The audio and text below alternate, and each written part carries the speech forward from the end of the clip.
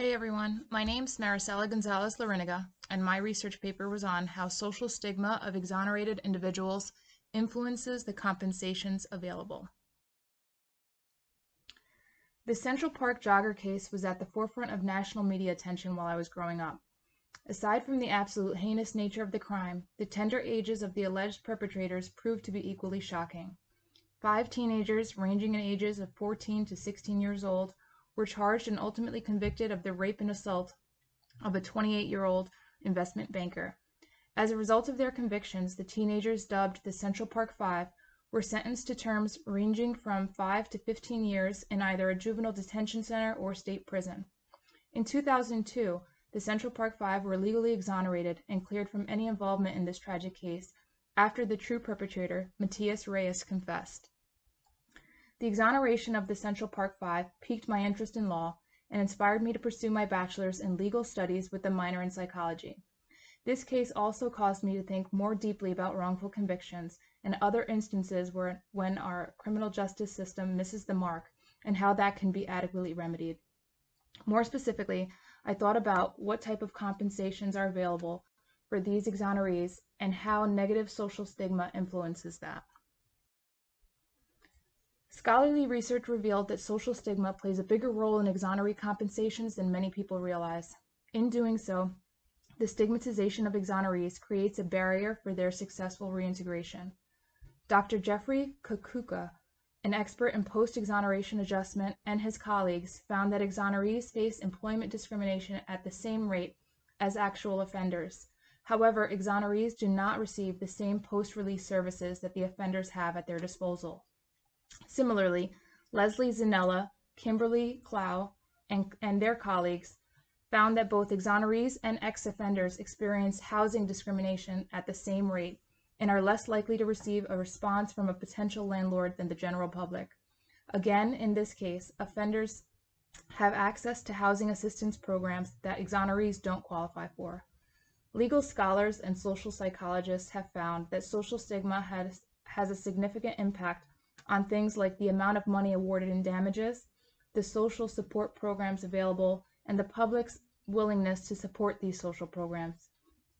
Even compensation statutes are found to perpetuate the negative social stigma of exonerees by barring those who falsely confess or contribute to their convictions from filing a lawsuit.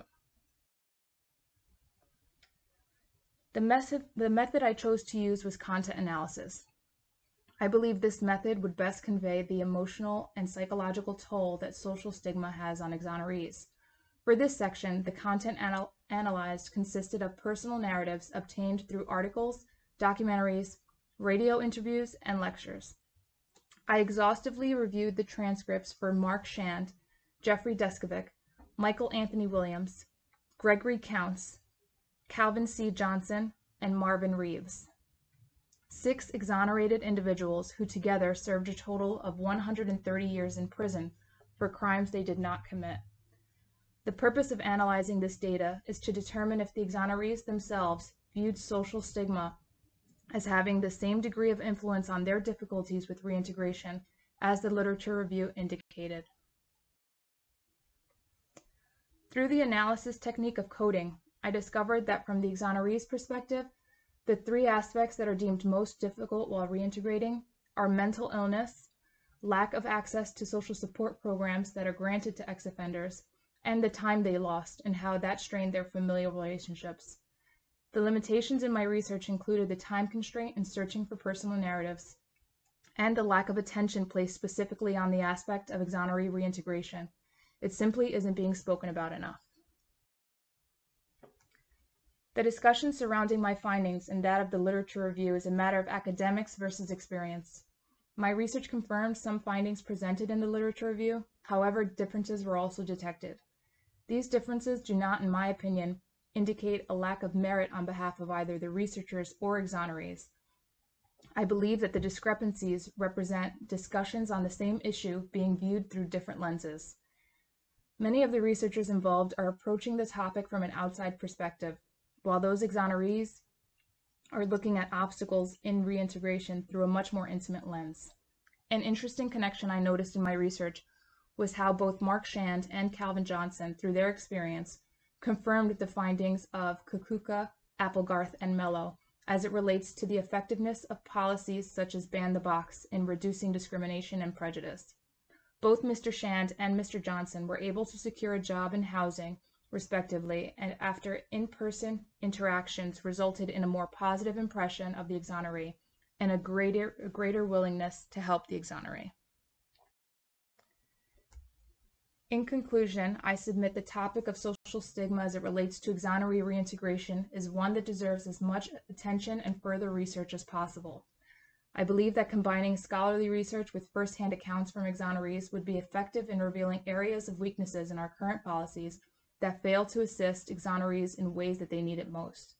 As the number of wrongful conviction cases increases, it's important that the conversations surrounding adequate compensations to facilitate successful reentry keeps pace.